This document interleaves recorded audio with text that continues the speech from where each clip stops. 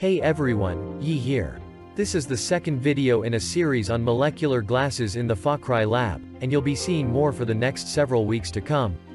The focus here, as the name suggests, is the high stability, or should I say, unprecedented exceptionally high stability of molecular glasses.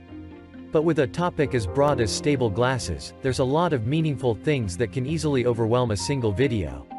So we narrow down our scope here in this video. We shall look at why certain glasses are stable. And in later videos of this series, we shall learn about how stable these glasses have been, and what we did to push the limits of stability further. A bit of a teaser here before we start. I don't mean to brag about my research being super cool, but you'll learn in just a minute why I emphasized super cool in the scientific context. I want to start by listing a few examples of glasses that most folks know, along with their chemical compositions. Fused quartz is an amorphous version of silica, or simply, silicon dioxide. Then scientists invented Pyrex, with dopants of metal oxides and metalloid oxides that increase the strength of this silica-based material. But wait, you might say, you didn't mention what defines a glass. And, well, you're right, I'll just throw a simple definition here. A glass is an amorphous solid. I'll go further into the details later in this video, but for now, we know that any solid that's non-crystalline can be classified as glass. In inorganic compounds, there are metallic glasses, and in organic molecules, there are polymeric glasses. As you may have noticed, the names of these materials are becoming longer, so you may want to cut me some slack if I don't mention the full names of the oligomeric molecular glasses coming up.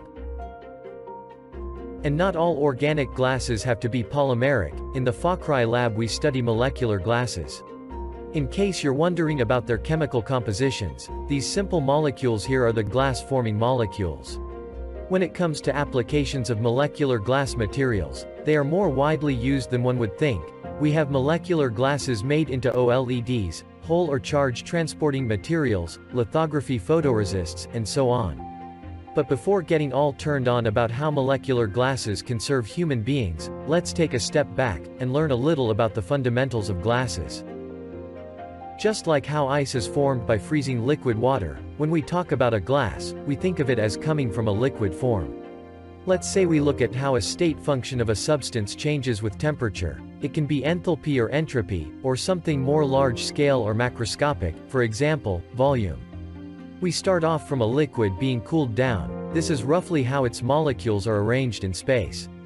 As the liquid hits melting point, the volume undergoes a discontinuous drop and becomes a crystal, where molecules become perfectly aligned in lattices. If all substances behaved in this manner, it would have been the dream for synthetic chemists who are always fond of growing crystals, but also the end of the world for physicists who study non-equilibrium states. Fortunately, a metastable state called supercooled liquid exists, and most of the time it can readily be achieved by cooling a liquid fast enough to surpass the melting point in the blink of an eye. Molecules that face kinetic barriers to crystallize maintain the mobility of a liquid, until the temperature drops to a point where there just isn't enough kinetic energy to keep the ball rolling. The molecules would thus fall out of equilibrium to form a glass at this temperature, known as the glass transition temperature, or TG. As I've mentioned before, a glass is an amorphous solid like matter, and you may have noticed that it has higher enthalpy, or higher energy, than the crystal. In case you're wondering how different the structure of glass is from crystal, here's how it roughly looks like. The molecules in a glass are more disordered, and slightly less tightly packed than crystal.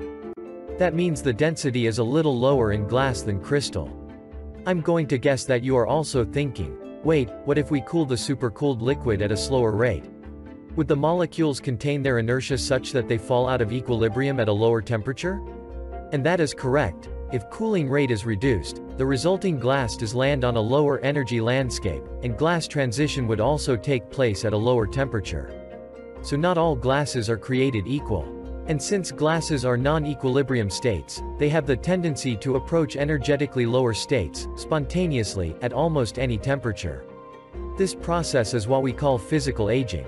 Becoming lower in energy also means becoming more stable. That is, in this graph, stability increases going from up to down. Before we move on, I want to add on just a tiny bit about TG, because we will be going back and forth on this term later on. TG depends on the cooling rate, so in our study, We define a standard Tg as the transition temperature obtained from a cooling rate of 10 Kelvin per minute. Would you be interested if I tell you there is another method to form glasses without a liquid as a precursor? Some brilliant scientists in the glass community have discovered this technique called physical vapor deposition, or PVD for short, in the recent 2 decades. Imagine we have a rigorously airtight chamber, where air is evacuated, to generate a high vacuum. By high I mean a residual pressure of about 1/10 of atmospheric pressure. If a glass-forming material is placed in the chamber and heat is applied, then the vapor pressure of this molecule of interest will dominate. The vaporized molecules then arrive at a substrate. It has been found that if the temperature of the substrate is lower than Tg, then a stable glass is formed. The temperature boundary of Tg is probably not too surprising, since glasses only exist below Tg. But if these vapor-deposited glasses did not undergo cooling, how are they formed? And why are they born to be more stable than liquid-cooled glasses? We can take a look at the energy landscape of this system at a temperature below Tg. As you remember, glasses are non-equilibrium states, so the energy differs along a coordinate, with some parts closer to equilibrium and others further. Let's take a snapshot in the middle of a deposition process. There is already a certain thickness of glasses formed, and a new layer of molecules have landed on the substrate. These surface molecules do not just settle down as is. They are not satisfied with their primitive packing configurations because their potential energy is, well, just not low enough. Before being buried by the next layer of incoming molecules, they have sufficient mobility to undergo packing rearrangements and find more stable configurations, like what is seen on the right side. On the energy landscape, it corresponds to the molecules hopping between energy wells to locate a more globalized local minimum. As more molecules become happier with where they are sitting, the overall glass becomes more stable. Well, I admit that was probably the most fictional narrative I've ever made in a scientific presentation, so let's be a little more professional and technical. We'll bring up this energy versus temperature plot, and we also want to recall that the lower we go on the y-axis, the more stable a glass is. I'll directly pinpoint where vapor-deposited glasses are located. It is somewhere lower than liquid-quenched glass. It takes as many as thousands of years of physical aging for a liquid-quenched glass to get there. I'll also simplify this figure a little bit, so with what's remaining, here's a question: how do we measure stability, or quantify stability?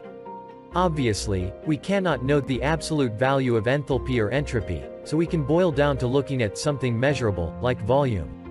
If you're thinking about comparing the difference in volume between PVD glass and liquid-quenched glass, you're on the right track.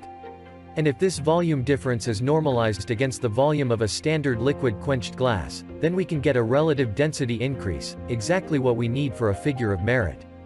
This is how we do it experimentally. We can heat the vapor-deposited glass to a temperature above Tg, where the stable packing configurations are broken apart and the glass becomes a supercooled liquid, then cool back down to room temperature to form a liquid-quenched glass. As simple as that. True story. And that's a good place to stop this video.